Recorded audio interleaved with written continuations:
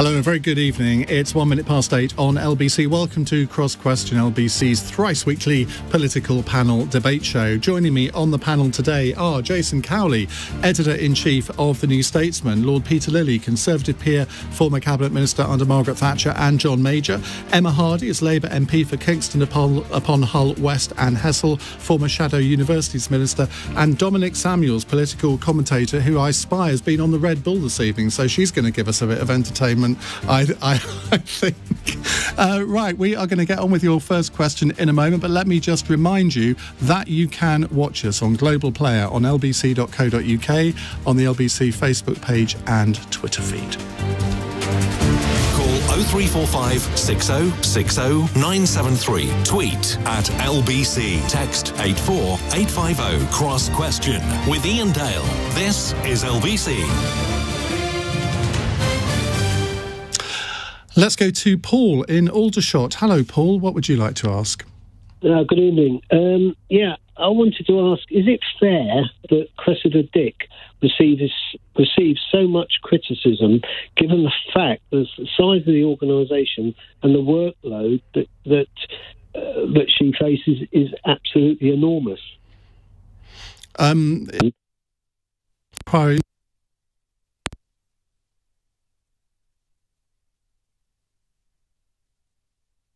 Broadly. We seem to have lost Paul. Right, Peter Lilley, what's your view on this? Well, I haven't read the report since it came out. It seems odd that she should, A, be subject to criticism about something that happened 34 years ago, and B, be apparently being less than helpful about opening up on what happened 34 years ago. It's a strange thing that people in all sorts of organisations put the reputation of their organisation at risk in trying to defend it. And it appears that that was what she's done. But as I say, I've only got that second-hand from the report. Others may be better informed, in which case they may or may not correct me. But I wouldn't... I think she should be questioned as to why she's behaved like this, but she does attract a certain amount of flack, and it's easy to jump on and say, oh, she should resign over this, that and the other. She should be subject to criticism. She should answer for herself. But I'm puzzled as to why she apparently put the reputation of her organisation at risk by trying to defend it by being too defensive.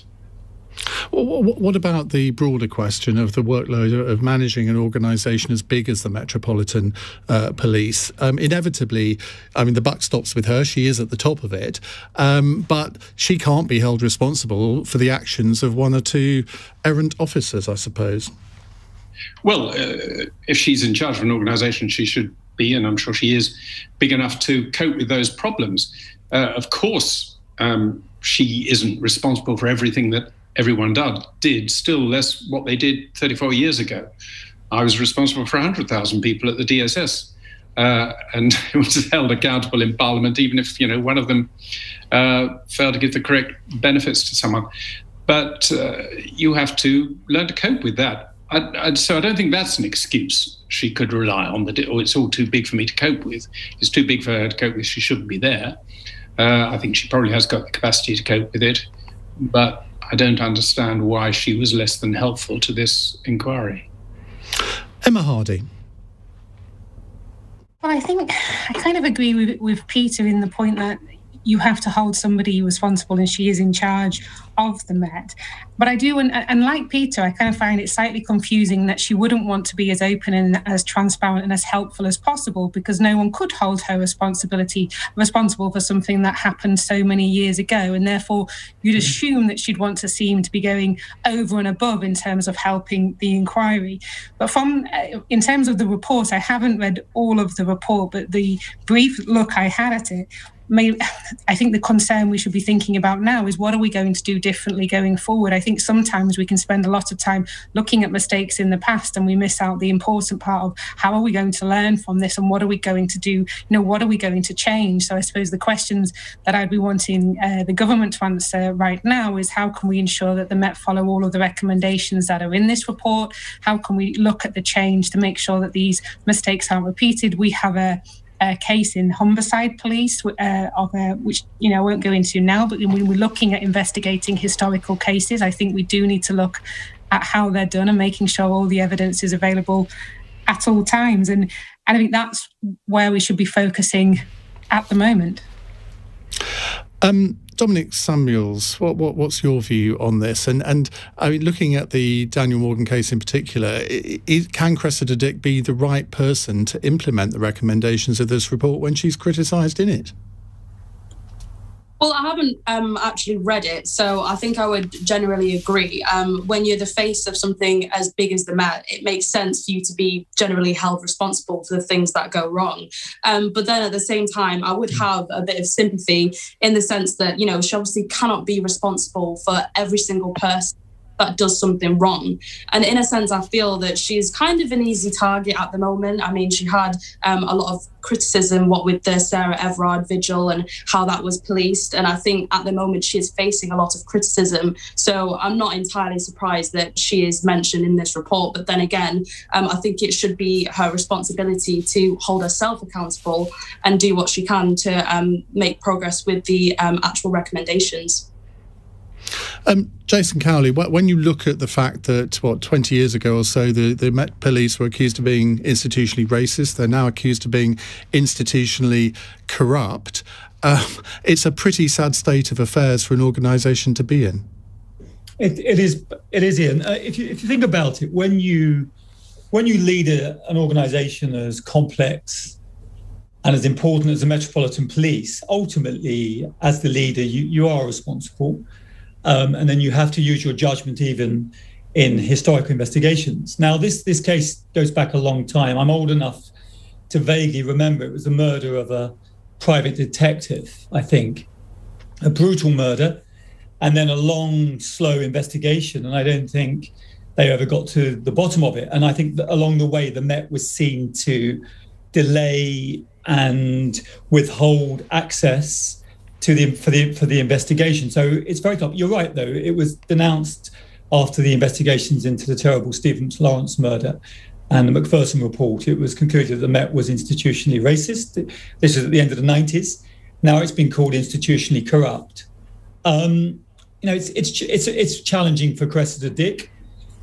When you lead an organisation, if you remember George Entwistle at the BBC in 2012, during the terrible Savile crisis, and then the false allegations that were made by BBC Newsnight against Lord McAlpine.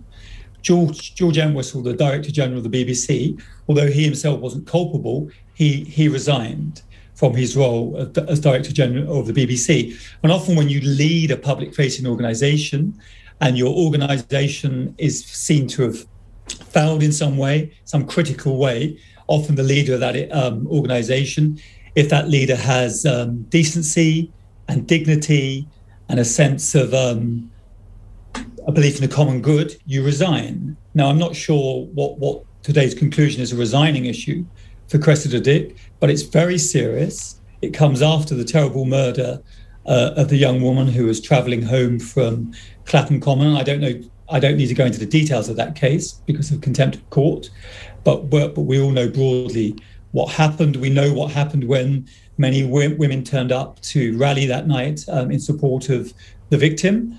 And I would suggest that Cressida Dick is going through a very, very difficult period. Paul, let's come back to you for a quick view from you. You asked the question about whether it's fair that she receives so much criticism. You clearly have some sympathy with her. Yeah, I think I do, because I think, that she doesn't seem to get any support from AB and the Mayor, who is supposed to oversee the organisation anyway. Given the size of that organisation, then she sits at the top, and anything that comes, from one way or another, she seems to face the flak over. And I do think there's a lot of other people that are ducking out of this, and she's carrying the can for.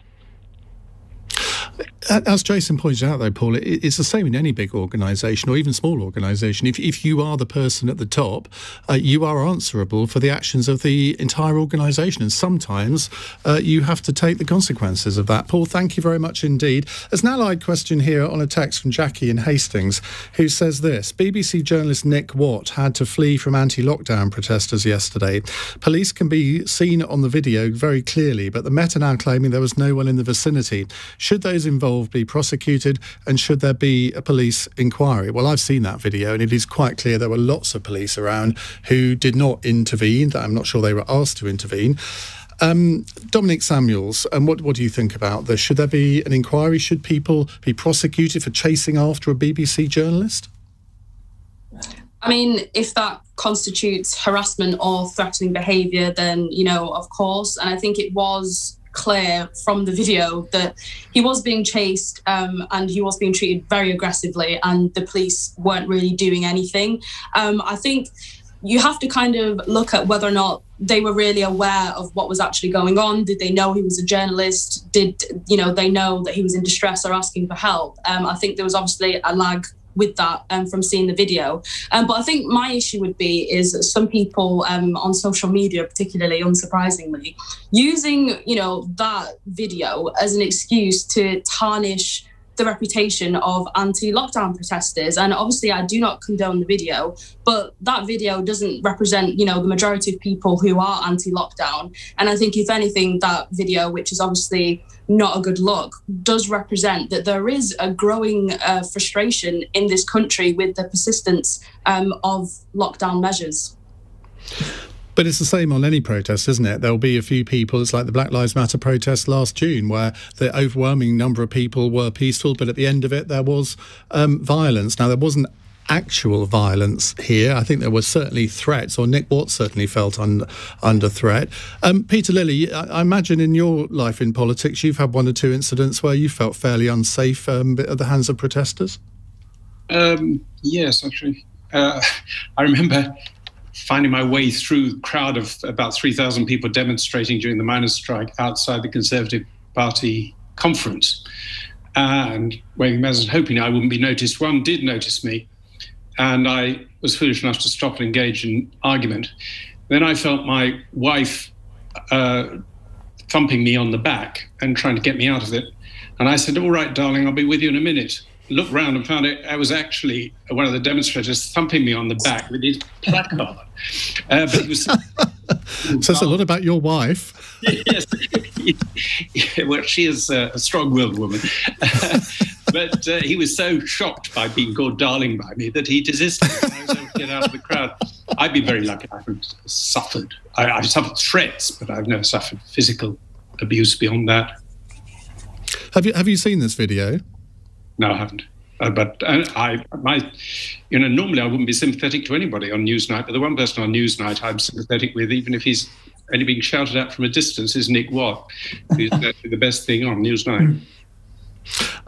Jason Cowley, obviously, as a journalist, you'll have a lot of sympathy with Nick Watt here, but frankly, it doesn't matter whether he's a journalist or indeed anybody else. This should not happen, should it? Absolutely agree. I've seen the video. It was very menacing. Very disturbing, actually. No one actually punches him. One guy sort of jostles him. You can see that Nick is deeply alarmed. Police are quite close by, actually. No attempt to intervene. Obviously, one supports the right to peaceful protest. What I take from it, though, is something slightly different from an attempt to tarnish anti-lockdown protesters. What worries me increasingly is the attack on journalists going about their business. Nick is a reporter. He's not a commentator. He's a political editor. He's an independent reporter. He's his own politics. I couldn't predict what they were. He's sceptical in his approach. He asks difficult questions, and he's a reporter. He's trying to find the truth and explain it and tell stories about what's going on. Now, increasingly, they're not necessarily in this country, but in this country, but also beyond these shores, journalists are under threat. They're being menaced by state power, other institutions. I went to Romania with Jeremy Hunt when he was Foreign Secretary to report on a trip. And one of Jeremy's particular interests was press freedom. And I was at a round table of Romanian journalists. And Romania's in the EU, at which we listened to their stories of how the state, former communist country, but now nominally a democracy or a democracy, is putting increasing pressure on journalists, stopping them doing their job, stopping them going about their business, stopping them reporting freely. And this is a deeply disturbing trend. And not so long ago, we had the President of the United States, who was determined, in effect, to declare war on mainstream publications. The New York Times, The Atlantic, The Washington Post, CNN. He dismissed them as fake news because he didn't like what they were reporting and what they were saying. And what we saw happen to Nick today is part of that hostile culture directed at journalists. And I don't care what their politics are, right, left, centrist, Remainers, Brexiteers. What I don't like is seeing reporters going about their business being menaced in the way that Nick Watt today was menaced, or yesterday, and the police simply standing by observing. Dominic, you were laughing and shaking your head at what Jason was saying about Donald Trump there. It's surely an incontrovertible fact that he did make things very difficult for legitimate journalists. Unequivocally true. I mean, at the same time, he was always being questioned by journalists. The same can't actually be said for Joe Biden, who regularly won't go near journalists. And secondly, in terms of, the whole thing about fake news, yes, I understand that there was, kind of a cultivation of hostility towards journalists. But I think it's also an indisputable fact that in America, platforms like CNN and the New York Post were just objectively biased against Donald Trump. You do not see the same level of critique towards Joe Biden that you did towards Donald Trump. I think even the New York Post took down their fact-checking section that was reserved for Donald Trump, and now it's mysteriously disappeared. Now Joe Biden is president. So I think there are two sides to this. Maybe it's because he just doesn't lie like Donald Trump did. Oh, come on. Joe Biden doesn't lie like Donald Trump did. I mean, all politicians, play with the truth and lie about things. And if you really are about objective fact-checking, then you wouldn't remove it just because someone you like is president. That's not objective journalism. You surely can't be comfortable to see a journalist going about his business being menaced in the way that Nick was, surely. Well, no, I mean, I've said multiple times that I don't think it was the right thing to do. But I think where I'm coming from is I do think that a lot of people are frustrated with a growing level of bias that seems to be within the media at the moment, which is why there's such an appetite for platforms. There's always bias in media. If you're a free press, you have different political points of view and you argue them in a free and fair way. That's what happens in democracies. I mean, that's what democracy is about. Yeah. No one's arguing for fixed opinions. No, I'm not anti-bias. Bias is fine by me. No, I would completely agree with that. But the overwhelming direction of that opinion seems to be towards the left. And I just have to be honest about that. And what opinion are you talking about that's towards the left?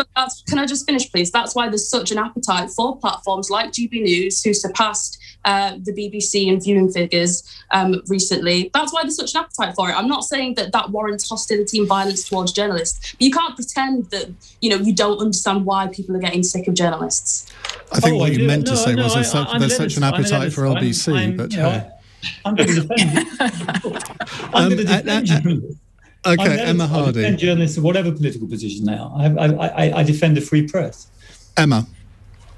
Well, obviously I've seen the video of Nick Watt. I put something out on Twitter about it. I thought it was absolutely appalling. I think it's fantastic in our country that we have the right to free speech. We have the right to protest. But those rights carry with them a level of responsibility, and the right to, there's no right to intimidate, to bully, to be aggressive. And in fact, I say this, and I've said this not just as a politician, but as a primary teacher for the 11 years beforehand. It is perfectly possible to disagree without being disagreeable. political. And since becoming a member of Parliament, I've formed the Overseas All-Party Parliamentary Group with that sole aim, improving the debate and discussion that is had within our education system.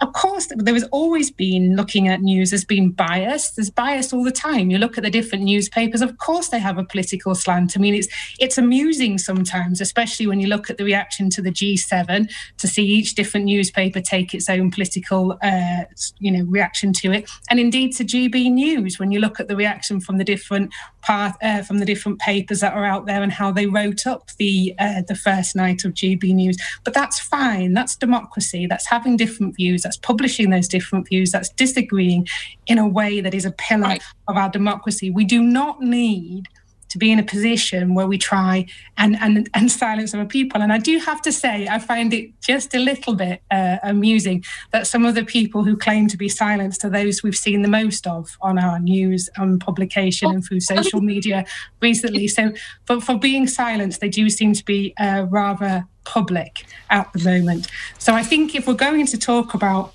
how do we debate well as a democracy? How do we disagree in a fair way? How do we act in a respectful manner to each other and show that while we might have different opinions, we respect the fact that somebody else has them and they have a right to give them as well. But I think this idea that, I'd love all the mainstream media to be on the left and giving the Labour Party a really great time. That would be wonderful. I can't wait for that day to happen. But I sincerely promise it is not happening right now. Well, I don't know, at the end of our news hour, as an impartial news broadcaster, I said to Barry Gardner, I obviously can't give an opinion on your fire and rehire campaign, but I fully support it. Now, if I was on the BBC, obviously I'd get sacked for that, but there we go. Right, I'm going to call this to an end. It's 22 minutes past 8. Do keep your calls coming, 0345 6060 973. This is LBC. Hello.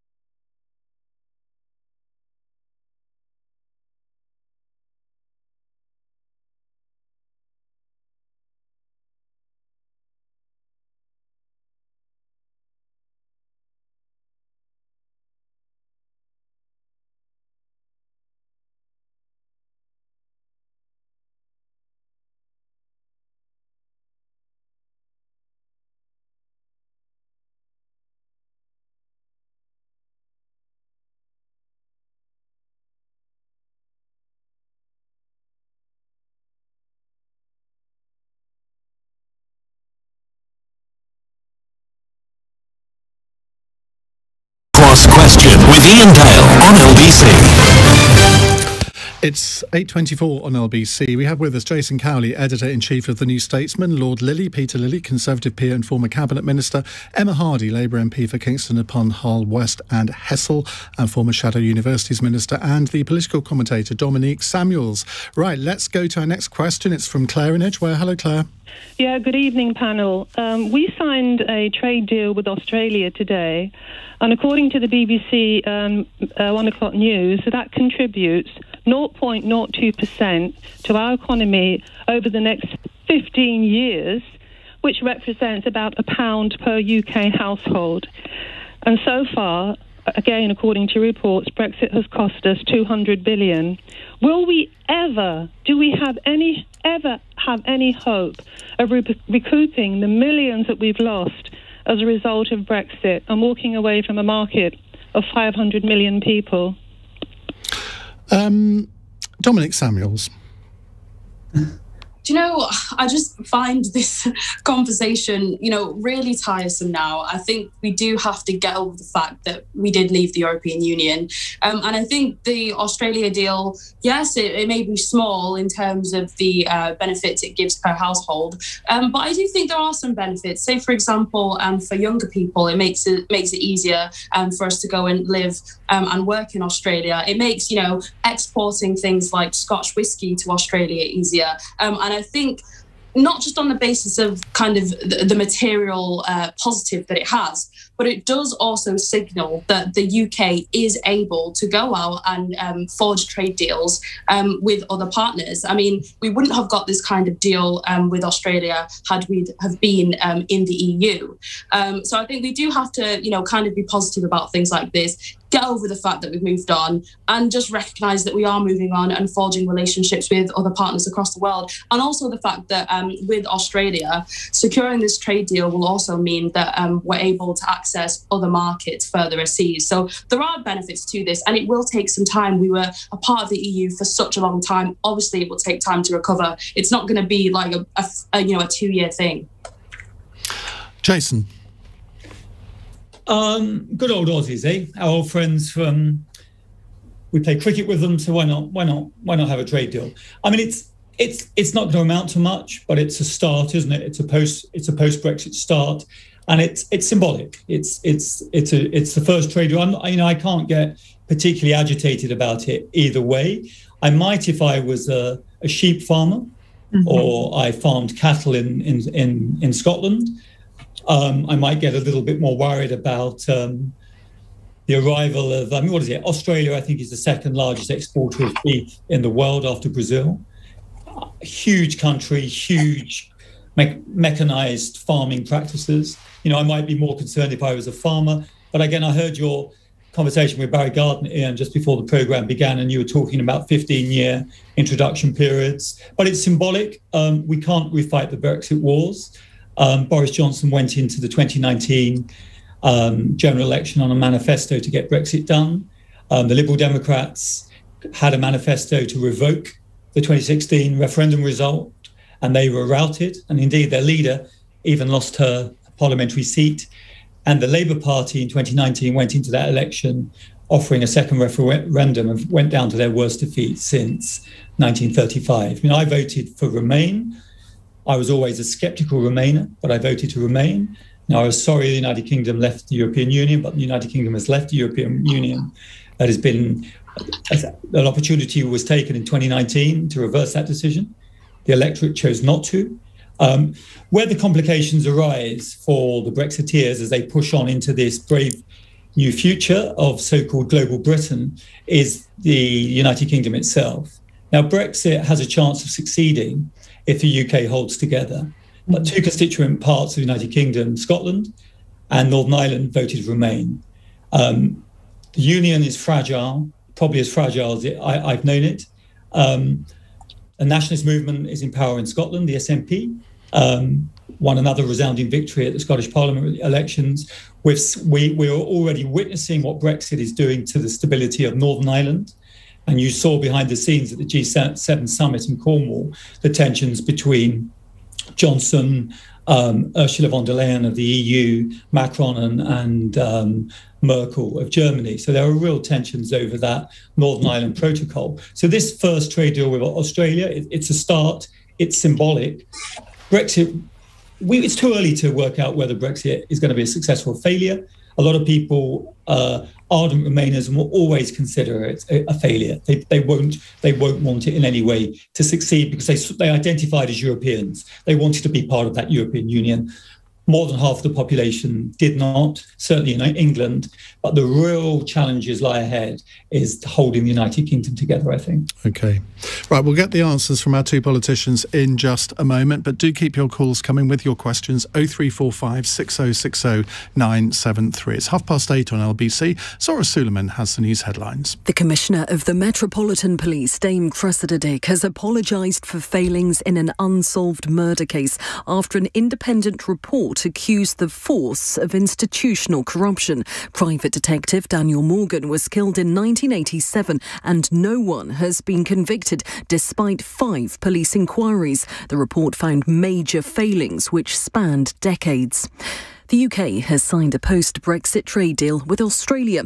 The agreement should make favourites like Australian wine and Tim Tam biscuits slightly cheaper. However, there's concern from British farmers about imports of cheap meat. And the ex-wife of Amazon founder Jeff Bezos has donated $2.7 billion to charity. Mackenzie Scott is one of the world's richest women. The money will be shared among 286 organisations working on racial inequality, the arts and education. LBC weather: rain in western Scotland easing through the night, scattered showers for northwest England and largely dry and clear across the south, a low of 10 degrees. This is LBC.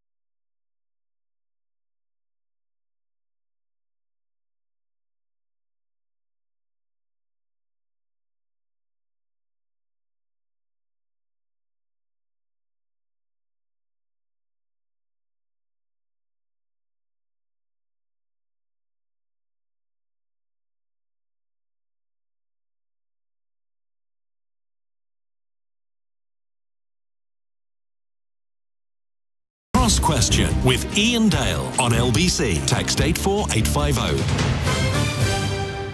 8:33, you're listening to LBC's Cross Question with Jason Cowley, Editor-in-Chief of the New Statesman, Lord Peter Lilley, Conservative peer, former Cabinet Minister, Emma Hardy, Labour MP for Kingston upon Hull West and Hessel, and former Shadow Universities Minister, and the political commentator Dominique Samuels. Well, Claire in Edgware asked the question, we just signed a trade deal with Australia that contributes £1 per family. Are we ever going to be able to financially recoup the money we lost by leaving the EU?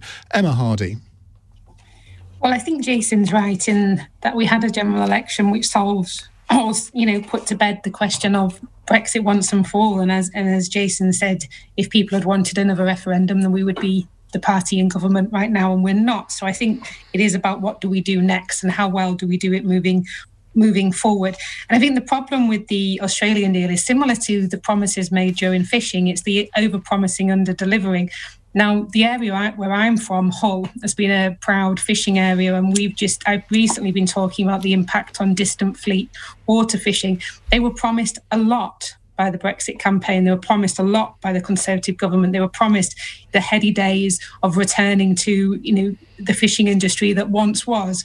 And what we've had instead is the failure to secure a deal with Norway, is distant fleet fishing ending for good for England, and the last of the distant fleet fishing boats being moored up and not able to go out again. I thought we had agreed a deal with Norway now. We've agreed, makes it even worse, Ian. We agreed a trade deal with Norway that didn't give us access to the fishing waters. And the thing that's really angered local people is pre-EU, we had access to these fishing waters. During the EU, we had access to them because we had the European Union's quota to fish in that area, because lots of people there wasn't as much of a demand for cod and haddock and the fish that you get out there. And so post EU is the only time in which we've not had access to those waters. And to really sort of put the sting in it, which was made it especially hard to swallow locally, was Liz Truss tried to sell it as, this is great, we can import more fish from Norway and there's more fish processing jobs in our area. Well, if you're a fisherman and your trade is working out at sea, and you're a proud fisherman from a long line of fishermen, and you have that heritage, you live in that area and it forms part of your identity, being told that, oh, don't worry, you can work in the fish processing factory instead, because look, we're making more jobs there, is hardly a fair trade-off. And it feels a bit like that with the Australian deal. I mean, the only reason we know much about it is because the Australians seem to have published the details. We haven't really seen the details. And if we talk back about Brexit and the taking back control, it's taking back control and giving it to who? Because it seems to be going directly to the government, certainly not to Parliament, as we've seen this week with the contempt in which the government held Parliament by refusing to give any announcements to them, and the rebuttal that we just saw from the Speaker. But if we really want to give control back to more people, and why wouldn't we? We should be having that deal with Australia scrutinised, voted on, interrogated in Parliament, and lots of these questions answered along the lines of, OK, so if this is going to impact farmers in our country, then what are we going to do to mitigate that? What are the changes that we, as a constituency MP, these are the things your constituents are asking you, these are the questions you should be able to ask. But instead, we've got a poor deal to increase jobs in fish processing, which is all very well. It's not as good as working on the boats to begin with, though, is it? And then we've got a deal with Australia that potentially puts our food security as a nation at risk, because if we have our farmers suddenly shut up shop, then that's going to have an impact there. So, I kind of think, well, it's better than nothing, but not much better. Peter Lilley, better than nothing, but not much better. Well, for a moment, I was pleased that everybody was following Dominique's point that it's tiresome to go over the old Brexit debates. Then, having all agreed that, two of our commentators did sort of go rather back over that sort of thing. One of the reasons the Brexit debate is tiresome to repeat is that a mistake both sides made during the Brexit debate was assuming that trade deals are what drives trade. Trade deals are useful, but they're much less important than people imagine. So the question is quite right. There won't be a huge growth of trade just because of this trade deal with Australia, but it's a good thing. She's wrong in supposing that our membership of the single market was a huge driver of trade. I was the Secretary of State who had to introduce the whole single market programme. And like everybody else, I thought it would have a wonderful boost to our export. And I made bullish speeches saying how vastly our exports would expand. 25 years later, they'd grown by less than 0.5% a year, less than the growth of the GDP of the countries we'd signed that deal with. Meanwhile, of the 14 biggest countries we traded with outside any trade deal on WTO terms, our exports had grown by 78%. It doesn't mean to say you don't want trade deals. It means that what drives trade is producing goods and services and selling them to growing and prosperous markets. Australia is an important market in itself. Our trade will be eased by reduction in or the elimination of tariffs on cars and on whiskey and things like that. But that's comparatively small beer. Of more importance is the fact that this is our entry route to the Trans-Pacific Trade and whatever it is, TPTTP or TTPP, I can never remember how many T's and P's there are in the Pacific Agreement, which is one of the biggest trading blocs in the world and fast growing. Now, even that won't be the solution to all our problems. The only solution to the trading, or the only way to be sure to be prosperous, is produce goods and services other people want to buy, get out and sell them, preferably aided by a competitive exchange rate.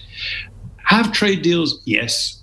Glad to see Liz Truss is launching more trade deals. They'll all be modestly useful, but let's not imagine that our success comes from trade deals. It comes from making goods and services people want to buy. So to Claire's question, are we ever going to be able to financially recoup the money we've lost by leaving the EU? What's your answer? We haven't lost money by leaving the EU. In the long run, we saved £10 billion a year, which was the net contribution we made.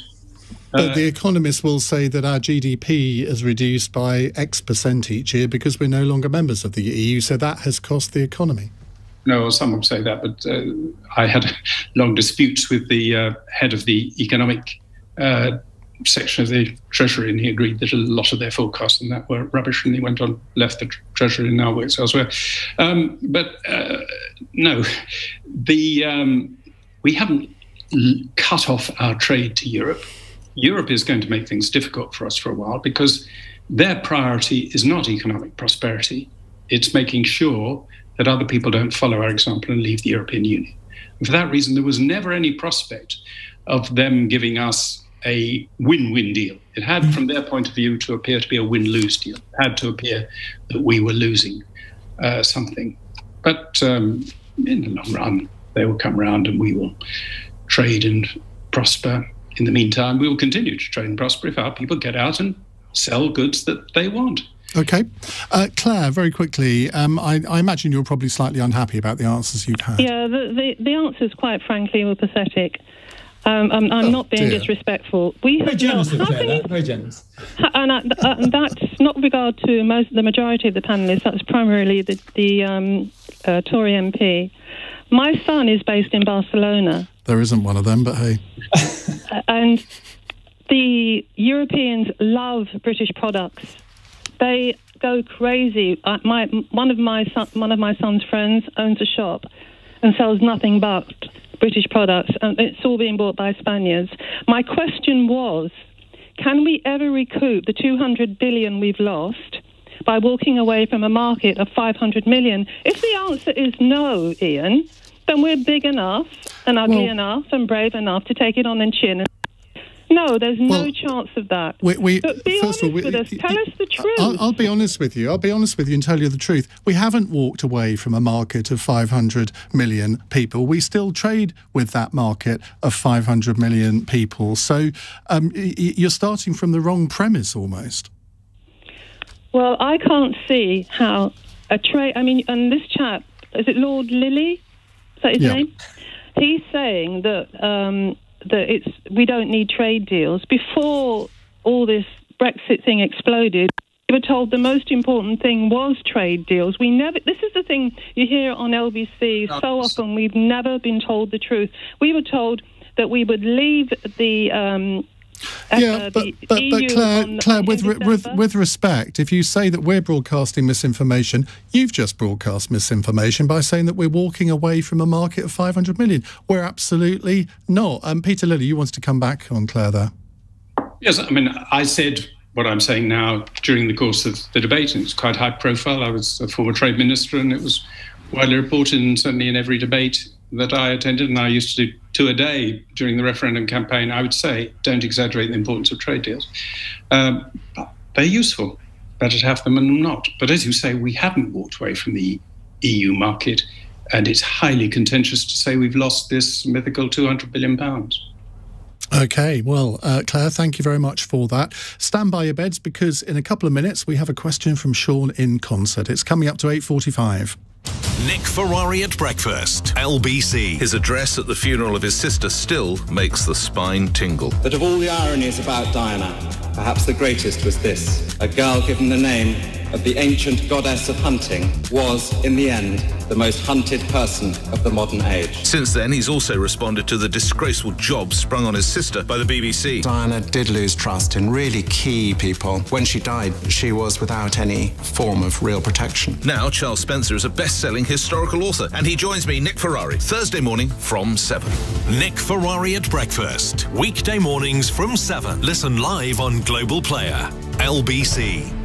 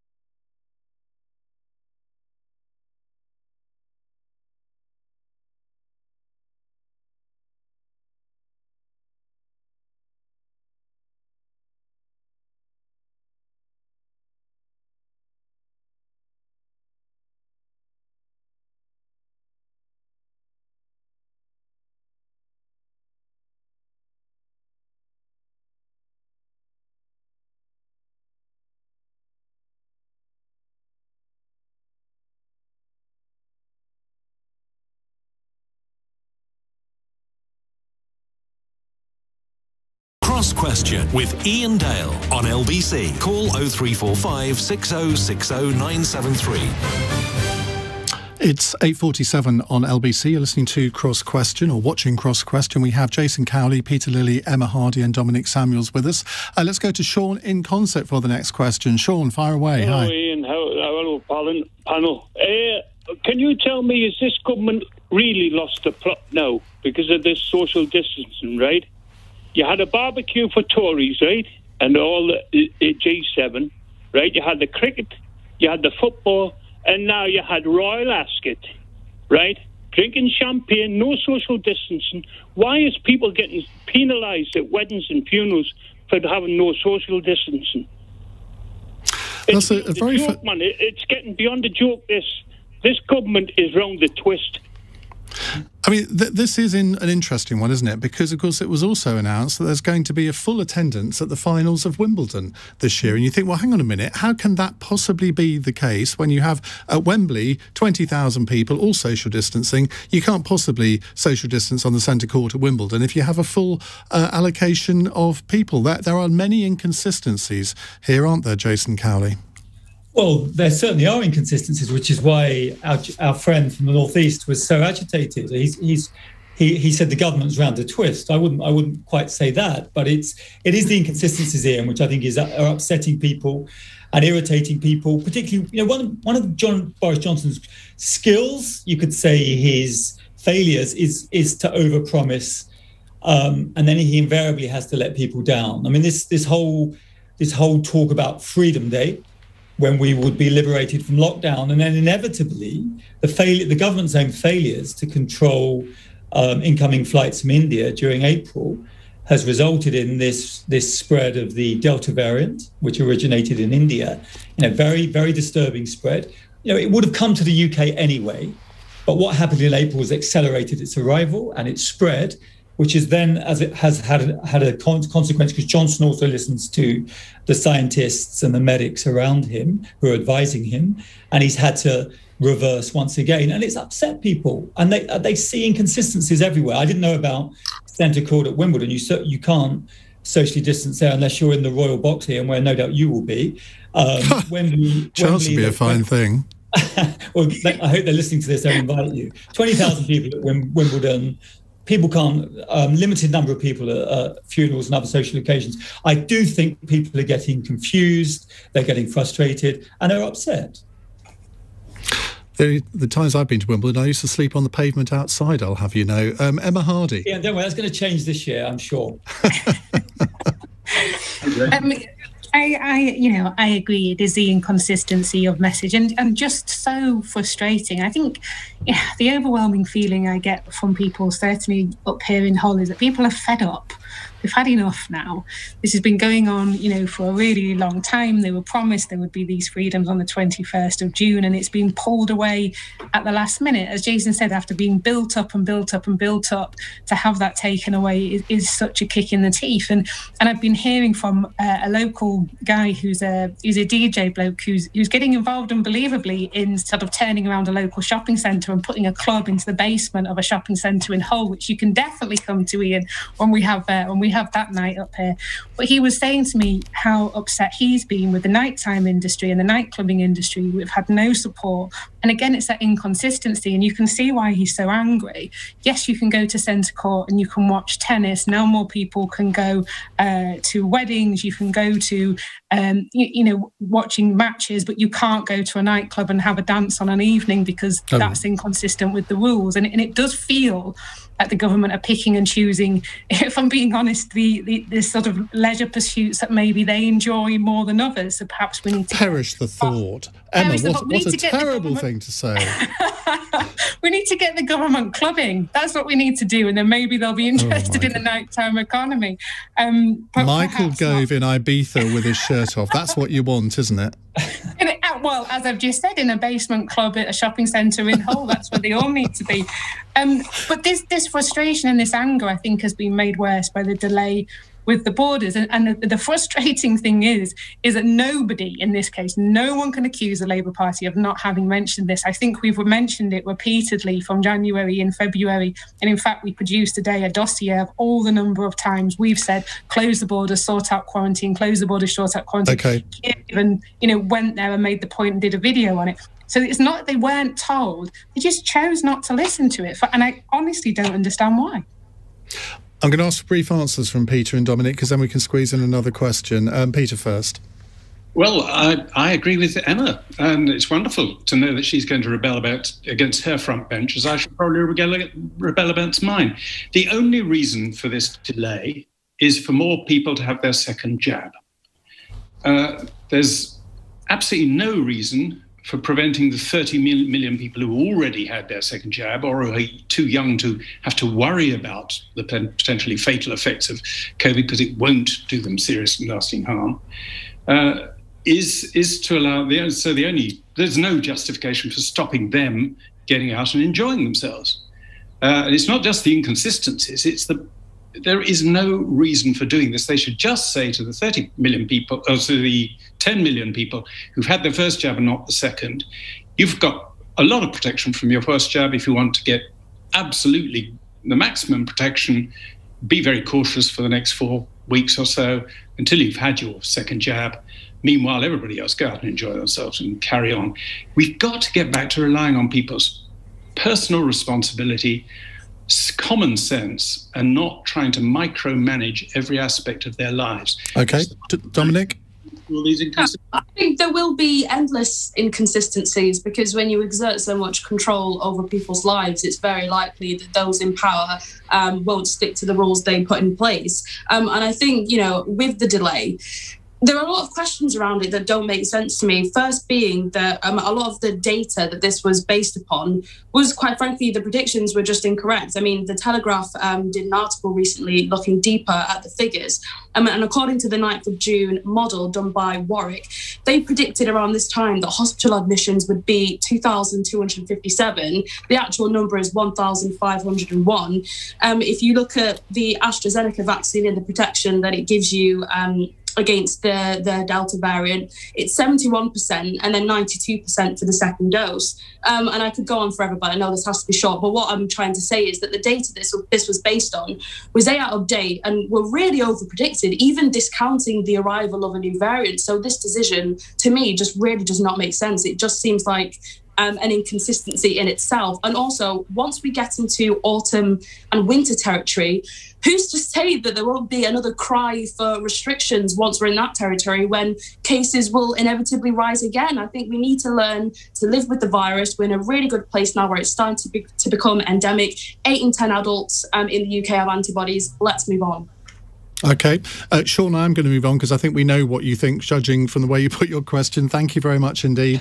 Judith in Thrapston has asked a question on a text. The Guardian is reporting that vaccines are set to be made compulsory for care home staff. Is this fair or right? Now, we've got 4 minutes, so that's 60 seconds each. Emma Hardy, go. I'm not convinced by making it compulsory. I mean, I've had the vaccine. I support the vaccine. I'd encourage everybody to go and have the vaccine. But I think forcing people, I don't think is the best way to go on this. I would much prefer to encourage, to persuade, to convince, to show the evidence to, all of these measures before we go down making something compulsory. A mandatory part of their job would be the way I'd do it. Admirably brief, which gives Jason a few more seconds. Yes, persuade, cajole, encourage people to have the vaccine. I don't think we can force them through the law. To do so, it might violate religious beliefs. It might violate certain convictions. I have no idea why you wouldn't listen to the scientists and to be vaccinated. Actually, I have ideas, but I understand why some people wouldn't. But you can't force people to be vaccinated. No. Do you think, though, that maybe care home owners should be allowed to say, well, if you don't have a vaccine, you ain't working for me? That's a different question, and I'd need to think more about it than a 10-second answer. But that may be a consequence of refusing the vaccine. Dominique? I'm obviously of the belief that the individual is sovereign and nobody should be forced to undergo a medical procedure that they don't want. There are various reasons why people might not want to get the vaccine, and some of the concerns around the vaccine, I don't believe just complete conspiracy theories. Just looking at some of the countries that have particular concerns about AstraZeneca, for example.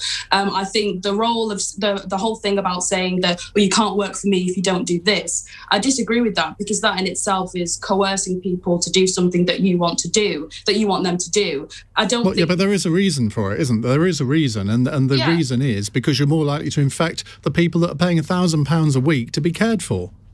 Yeah, but of course, but even then, the vaccine in itself isn't 100% effective when it comes to transmission anyway. I mean, Sage said the people that would be hospitalised would actually be double dosed because of their own immunisation failures. They'd be more at risk to that than they would an unvaccinated person. And that's scientists that have actually said that. So this idea that we should start barring people from society because they don't want to undergo a certain medical procedure, I think it's a completely immoral injustice. Have you had the vaccine? Are you going to have the vaccine? I think that, that's my personal information. That's my personal choice. The reason I'm saying that is not because... You're sounding like Jeremy Corbyn now. No, it's not because I actually agree with his sentiment. It's not because I'm an anti-vax, pro-vax, whatever. I've actually been vaccinated before. The reason is I'm not feeding into this culture of people trying to validate their opinion by saying they've been vaccinated, which then leads to demonising people who haven't. I'm just not engaging in it. Peter? The government shouldn't require people to have the vaccine in order to work in certain places, but it's perfectly reasonable for the owner or manager of a care home to say, if you want to work here, then you've got to have the vaccine because I want to offer that level of security to the people who come in here. And it will be up to people to make their choice where they work in those circumstances. But, they have a freedom, the owners and managers of those homes and the people resident in them, just as other people do. But it's not, what we've got to get away from is the idea that the government has to lay down whether people can and cannot do things the whole time. It's taken on huge powers, and it's time it gave them back. I rather wish we'd come to this question a bit earlier, because I think that it's actually quite an interesting ethical and moral question here rather than just a political one. Maybe we should have a few more ethical questions on future editions of Cross Question. Tomorrow, let me tell you, we have the head of Liberty, Gracie May Bradley, with us, Charlie Mullins from Pimlico Plumbers, Angus MacNeil, the SNP MP, and the former Conservative Health Minister, Edwina Currie. So that should be a bit of a spicy one. Thank you all four of you for joining us this evening. Jason Cowley, Peter Lilley, Emma Hardy and Dominique Samuels. Look forward to welcoming you back into the studio. Won't be quite as quickly as we thought, but there we go. You're listening to LBC. I'm Iain Dale. It's 9 o'clock. On your radio, on Global Player, and Play LBC. Leading Britain's conversation. This is LBC. From Global's newsroom at 9 o'clock, the Commissioner of the Met Police, Dame Cressida Dick, has apologised for failings in an unsolved murder case after